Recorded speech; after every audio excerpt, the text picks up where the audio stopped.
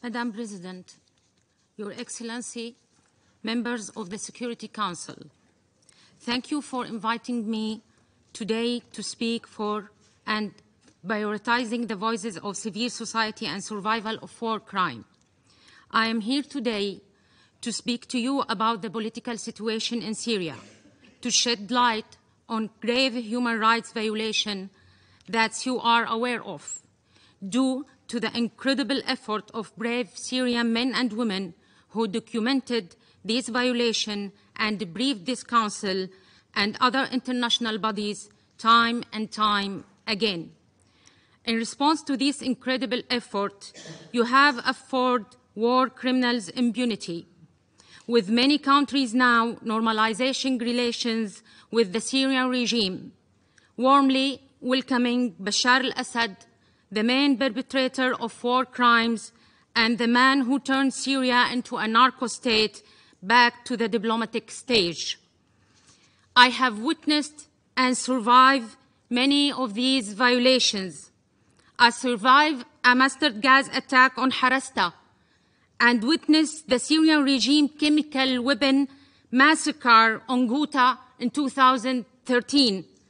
I lived under the regime siege of Ghouta, completely cut off from all services, at the time when obtaining even a loaf of bread was a battle.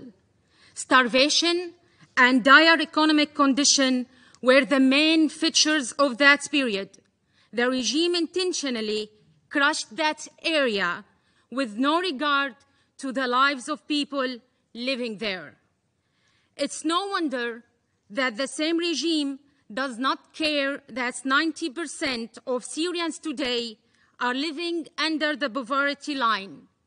These conditions have fueled brave men and women who are taking to the street demanding change. I understand very well their pain and admire their courage to protest today under the very real risk of death, detention, torture, and disappearance. Through the last 12 years, 100,000 people have been detained or forcibly disappeared, the majority at the hand of the Syrian regime. But ISIS and other armed forces have also used that practices as a weapon of war. Those detained are subjected to torture, rape, denial of food, health services, and visits. Thousands have been killed. Families of the disappeared are waiting in anguish for any news about their missing loved ones, not knowing if they are alive or dead. The newly established UN institution to reveal the fate of the missing person is a positive step, the result of the effort led by brave women.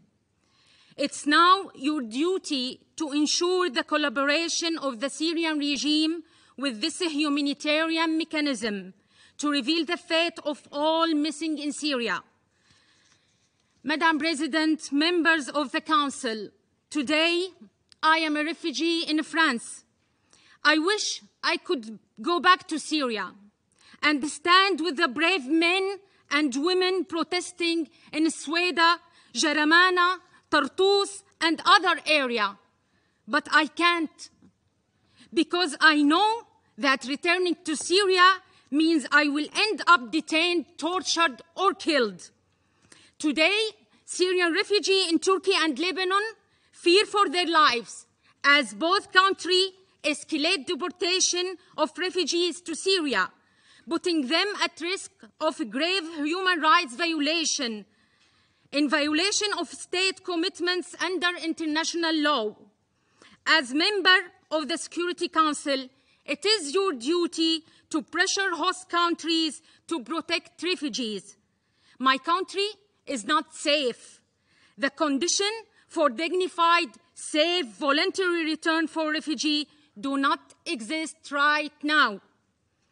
Member of Security Council, there are many efforts by the international community, including this Council, to secure humanitarian aid cross-border access, documenting war crimes, and more. While this effort is important, you are working on the symptoms, while the root causes of the Syrian crisis are still there. There's one way out of it, a real political process that meets the demand of the Syrians and lead to the political transition. The UN-backed Constitutional Committee has failed to produce any tangible outcome, largely due to the intentional and systematic disruption by the Syrian regime and fading international support and commitment. The political and the peace process cannot and should not be reduced to mere constitutional debates. Accountability and justice are an essential step to any peace agreement. As a human rights defender and a feminist, I demand accountabilities for all perpetrators of a human rights violation and for any crimes committed by all parties of the conflict. Political process must prioritize the release of all detainees. We need to activate a wider political process, ensuring a political transition at the center within a clear timeline. This cannot happen without a strong international commitment to the process that counter the dominance of the Syrian regime's allies, namely Russia and Iran, over the future of Syria. Additionally, any political process must ensure participation of Syrian of all components and geographic location, including civil society, survivors, and survivor-led groups. Women's participation must not be a box-checking exercise for the special envoy. An inclusive approach is of utmost importance. It's not enough to consult the Syrian women. Our full, equal, and meaningful participation in decision-making and policy formation must be ensured. Members of the Security Councils, 12 years ago, the streets of Syria were filled with hope for change. We were part of a revolution demanding democracy, dignity, and freedom. And we were met with terrible brutality and abandoned by the international community.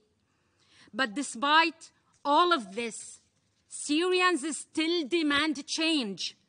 Syrians are showing unbelievable courage, and I am inspired by them to speak out today.